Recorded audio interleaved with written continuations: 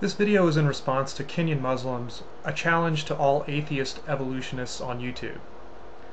I've seen this sort of argument before, and I might as well address this version of it, as it contains all of the basic errors and incorrect assumptions I've seen in all the other arguments like this.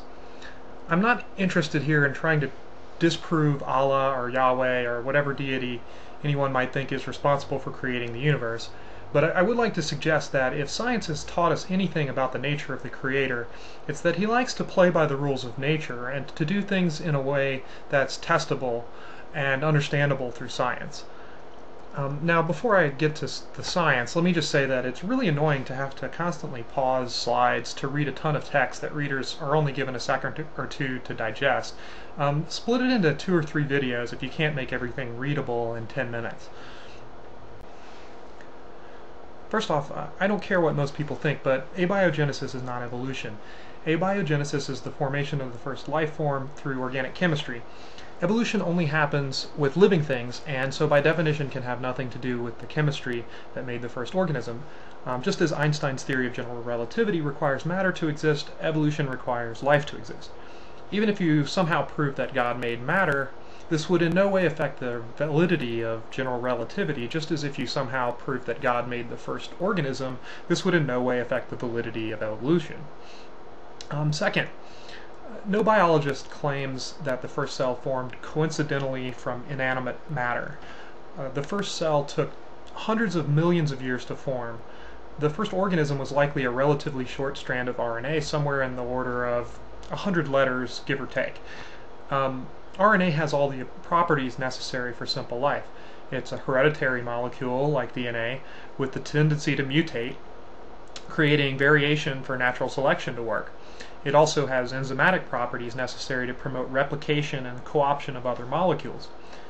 Further, the basic organic components of RNA form naturally throughout the universe, so all we're missing is the chemical mechanism that combined them, though there are many avenues of research that are making progress into this.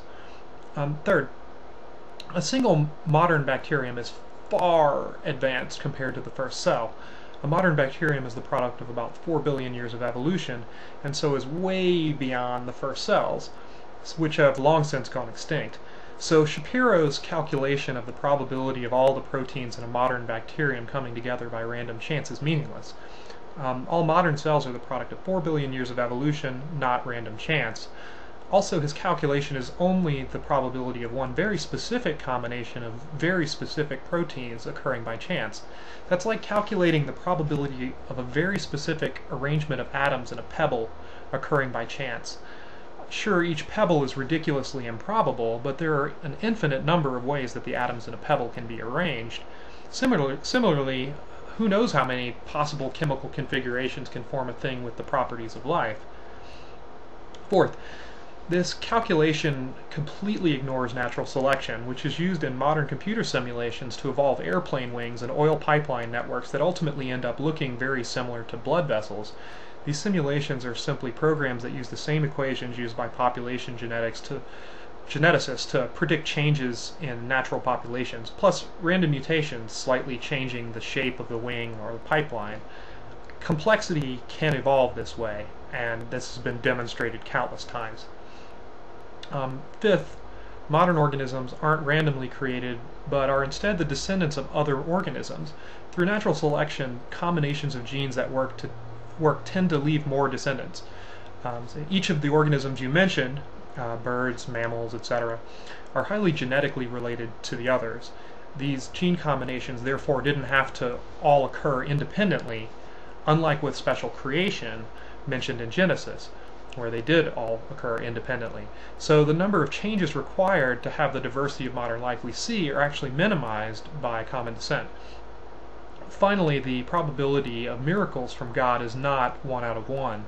No matter what you or anyone else believes, you can't calculate the probability of miracles because they are isolated events that aren't repeatable in any way. In fact, if we were to attempt to calculate the probability of a single specific miracle, the best we could do is to say that it is basically infinitely improbable, since we have no records of any specific miracle ever being duplicated.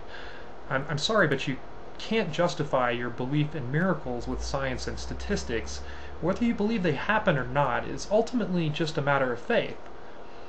If you want to be spiritually fulfilled and not constantly at war with the advancing front of science, I would suggest that you abandon your God of the gaps theology and accept that if God exists, he acts through the natural world in a way that we can understand through science.